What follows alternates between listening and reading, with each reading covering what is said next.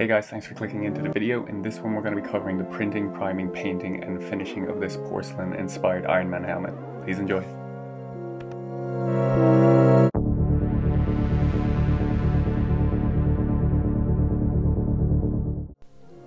What's going on guys? So before we get started, let's set up the helmet's G-code for the 3D printer. In terms of the setup we used for the Iron Man helmets, we used a very similar setup for our previous Red Hood helmet we built. A link is provided in the description below, so if you want a more detailed step-by-step approach on how we set up this helmet, I highly recommend checking out that video. But in short, we basically tilted this helmet pretty much onto its chin. This helped us minimize using as little support as possible, provided you have the correct support angle set up in your settings. Now to point the obvious out, we printed the helmet as a whole. Usually with Iron Man helmets, people will often break it up into sections when printing. But for this particular build, we wanted to build the helmet as a whole unit. We will be doing more Iron Man helmets in the future, however, that will be built up in sections to allow for possible mechanical movement between the helmet and the face. Overall, this helmet was very easy to print and just took under 2 days to build. So this build has been a bit of a passion project and our first attempt at doing something like this, so there's a few tips I'm happy to share that I would have done differently, and it's most likely down the line I'll do an updated and improved version of this build. We actually had to swap out the PLA filament halfway through this print, as you can see from the separate colours, but this is essentially what the printed file comes out as, and the first thing we're going to do here is sanding it down to get a smooth finish.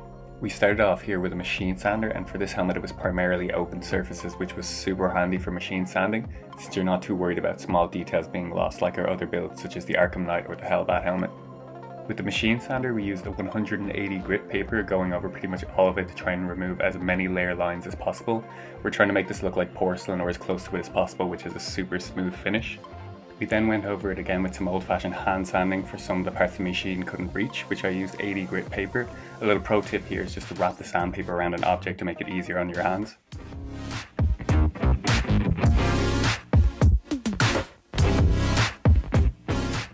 After sanding, you can see from the original print that there's a few surfaces that aren't exactly smooth, or might have been where the 3D print had support attached. So to smooth these out or fill in these surfaces, we use generic wood filler. For this, you simply lather on a layer of the wood filler onto the areas you wish to fill or smooth out, and you're better off using too much than too little with this, since you'll be sanding it down. Just be sure to do it as quick as possible, as the filler begins to harden as soon as it comes out.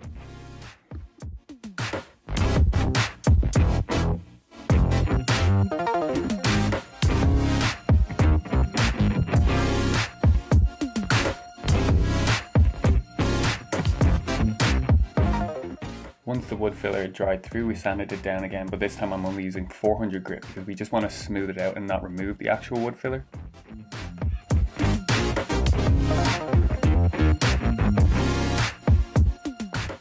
And then after sanding this down, we moved on to our first layer of primer. The one we're using here is filler primer, so it'll again help with filling in lines and gaps after giving it a coat.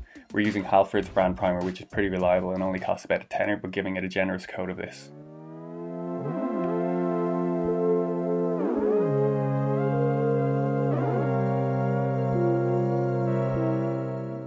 Now I realised that after giving it a coat of primer there's actually a tiny gap between where we had to change the PLAs when printing, so we filled that gap with our trusty companion, the wood filler, before once again sanding it down with 400 grit paper.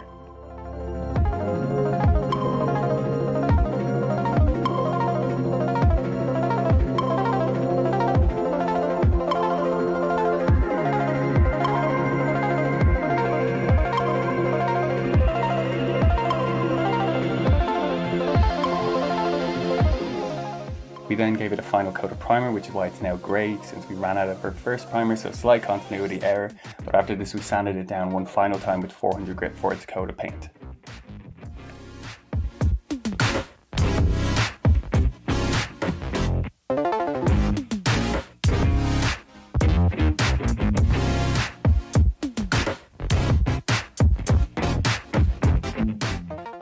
For this we used Arctic White spray paint, however if I was to do this again I would likely use enamel white primer paint, just because for the next part, since you'll be applying another paint, it's easier for the surface to stick to.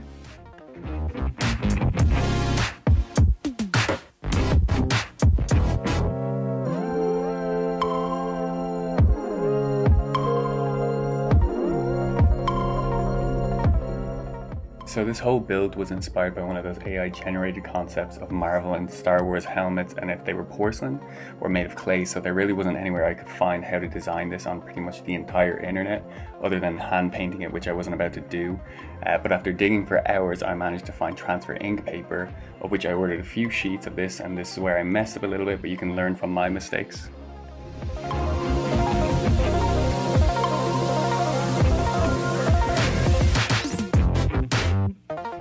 So after cutting out pieces, I would wet the surface to have it stick onto it and apply it on top, but I actually couldn't find any YouTube videos of how to apply transfer ink paper, so I thought wetting it from one side and wetting it from the other would be sufficient, but it wouldn't transfer correctly. So I thought about those fake tattoos you had as a kid and how surely they'd be the same concept as transfer ink, and I realized what I was missing was applying the pressure. So you can see the first few attempts here, when I'm applying the ink, it's not accurately coming out on the other side, but in the later front parts you'll see where I apply the pressure, it actually applies more accurately.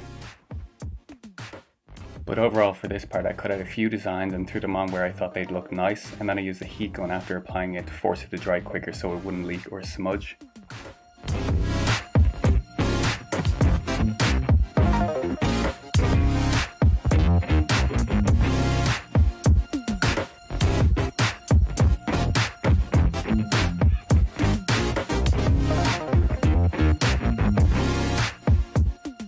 And here's where I came to the realization that I had to apply pressure to the paper for it to transfer properly, and you can see just how much better it transfers over with less smudging or blurring, so make sure you're applying pressure if you're planning to recreate this.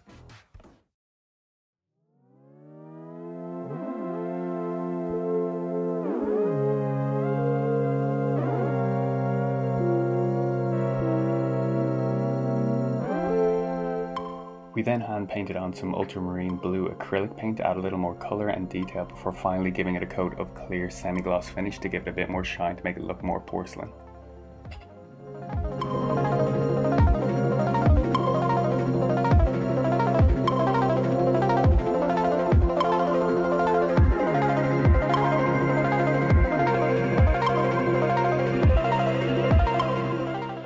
And so there you have it, the finished porcelain inspired Iron Man helmet. I'll probably end up doing a remastered version of it in the coming months, so like, share and subscribe to keep up to date with that, and thanks for watching.